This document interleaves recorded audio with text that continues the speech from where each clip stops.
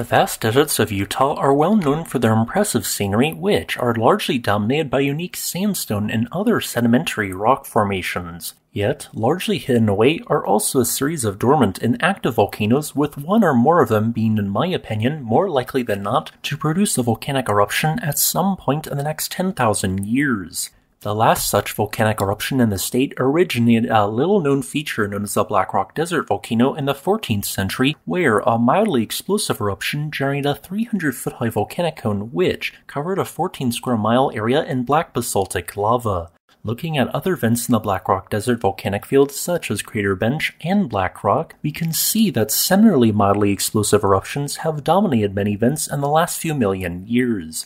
Yet, these eruptions relied on a relative lack of ground or surface water in part to become not very explosive. However, Utah was not always this way. We can see this due to the vast salt flats found across the western half of the state. These flats resulted from a single massive Ice Age-era lake which was once approximately the size and volume of Lake Michigan, containing more than 5,500 cubic kilometers of water spread across an area of 21,000 square miles. Due to the occurrence of shallow submarine volcanic eruptions that were widely documented, such as the 2021 to 2022 eruption of the Hunga Tonga Hunga Ha'apai volcano in the nation of Tonga, it is now fairly well known that the mere presence of water causes a volcanic eruption to become far more explosive. With this in mind, here is the outline the Black Rock Desert volcanic field has produced volcanism within in the last 6 million years in red, and the Lake Bonneville outlined in white. And now, here are two unusually large and raised volcanic explosion craters that measure 2,100 and 3,200 feet across respectively.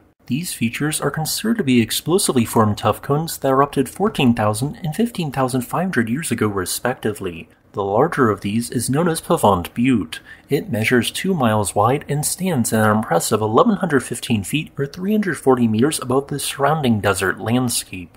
From satellite, you can see three distinct features from the eruption which formed it.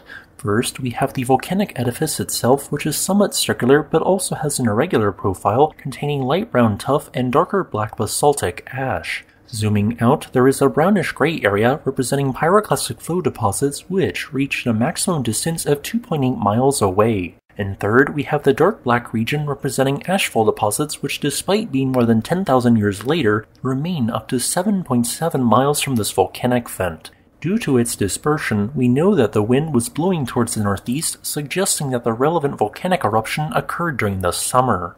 Approximately 15,500 years ago, a basaltic dike intrusion began moving upwards in the crust, generating earthquakes along the way. This dike eventually found its way into a regional fault line, which is loosely disconnected with a series of south-trending faults that would be the site of the next two volcanic eruptions. Reaching shallow depths, the magma heated overlying rock, which then caused the bottom of a small section of the 300-foot-deep Lake Bonneville to start vigorously bubbling. This continued to accelerate until the lava contacted the bottom of the lake, triggering a series of powerful explosions which fragmented the lava into fine fragments that were dispersed into the water and the air, where they rapidly cooled. This process continued for several weeks, causing a layer of loose ash and basaltic lava fragments to pile up in a circular rimmed tuff cone. Part of this then reached the surface, allowing a large ash plateau to form. The vents in Pahvant Butte shifted multiple times, causing different smaller craters to form. Just barely above the lake's surface, the eruption was in its most explosive phase, probably reaching on the 0 to 9 volcanic explosivity index a rating of a high 3. Pyroclastic flows traveled across the water up to a distance of nearly 3 miles. As a white and black plume continued to be generated in a search sand eruption, the largest tuff cone vent formed. This would continue to grow for another few months until finally a large volcanic island in Lake Bonneville had been constructed, which was breached to the southwest due to a landslide that occurred. Thanks for watching. If you would like to request a specific topic, please leave a comment below. Additionally, I would like to thank this channel's patrons on Patreon and channel members on YouTube.